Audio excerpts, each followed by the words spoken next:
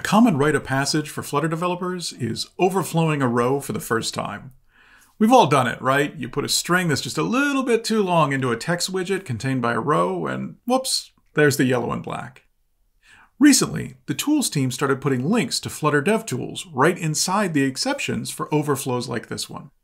You can click on one to go straight to the inspector and see which widget is responsible for wrecking your UI. If you're looking at this screen right now and thinking, wait, dev what now? Let me fill you in. Flutter DevTools are a set of debugging and profiling tools that ship with the Flutter SDK.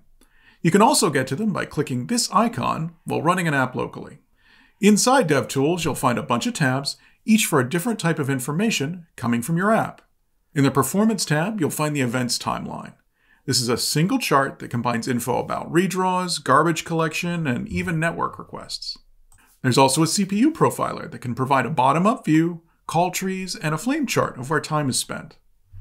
The Memory tab offers a timeline of memory consumption and marks off large allocations and GC events. There's a step-through debugger, in which you can set breakpoints and inspect values. The Network tab shows traffic originating from the app, along with responses and times. It can even provide headers and contents for connections made over HTTPS, without the hassle of installing test certificates.